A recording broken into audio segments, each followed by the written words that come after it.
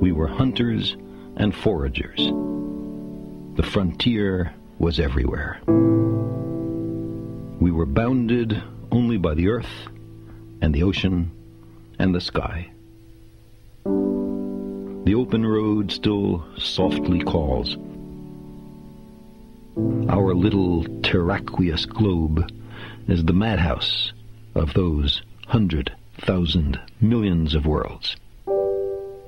We who cannot even put our own planetary home in order, riven with rivalries and hatreds, are we to venture out into space?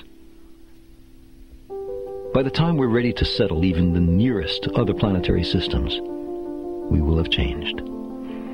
The simple passage of so many generations will have changed us. Necessity will have changed us. We're an adaptable species. It will not be we who reach Alfa Centauri and the other nearby stars. It will be a species very like us, but with more of our strengths and fewer of our weaknesses. More confident, far-seeing, capable, and prudent. For all our failings, despite our limitations and fallibilities, we humans are capable of greatness. What new wonders, undreamt of in our time, will we have wrought in another generation, and another? How far will our nomadic species have wandered by the end of the next century, and the next millennium?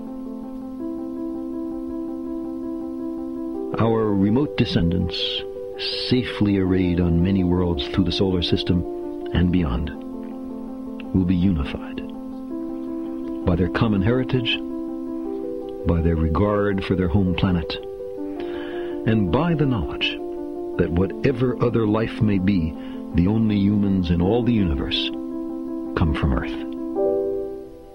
They will gaze up and strain to find the blue dot in their skies.